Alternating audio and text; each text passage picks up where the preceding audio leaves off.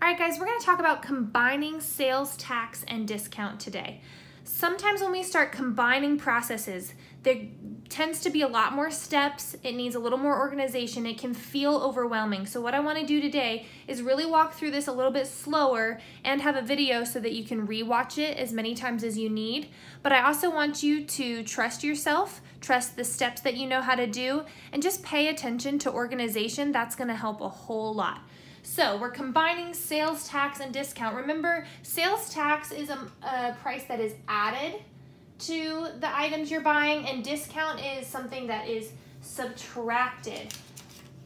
So let's say we're going to the store and I need to buy some pencils for my students who sometimes don't have pencils in class. And my total cost of buying several packs of pencils ends up being $16. So it's $16. All right, I know that doesn't look like a dollar sign, but it is. All right, and then there's a discount because I get a teacher discount. And the discount is a 10% discount. And then the tax is going to be 6% tax.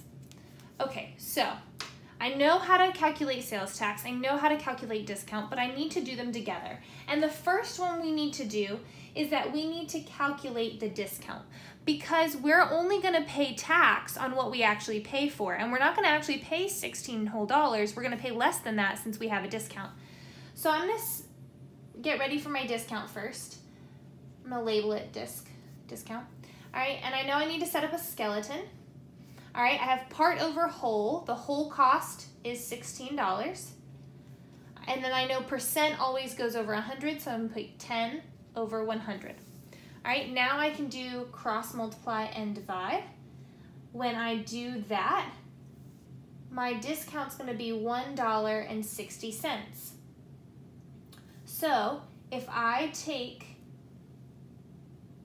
my $16 and I subtract, remember, with discount we subtract, that $1.60, I'm left with $14.40. All right, so that's my new price. My discounted price is $14.40. So now I'm able to do my tax. I'm gonna set up my skeleton. I'm gonna do my percent, 6% over 100. And then I'm gonna think, okay, so this is the part, this is the 6%, which we don't know yet, we're looking for that. And the whole, what is the whole amount I'm paying for these pencils? Well, it was $16, but now that I have my discount, it's $14.40. That's my new whole. Now I can calculate what the tax on that $14.40 will be.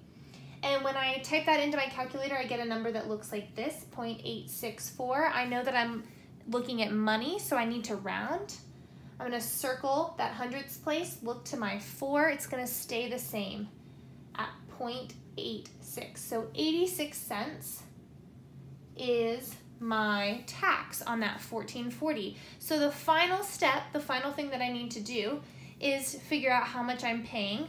So I have that $14.40, which was the price of the pencils with the discount, and I'm adding my sales tax, which was 86 cents.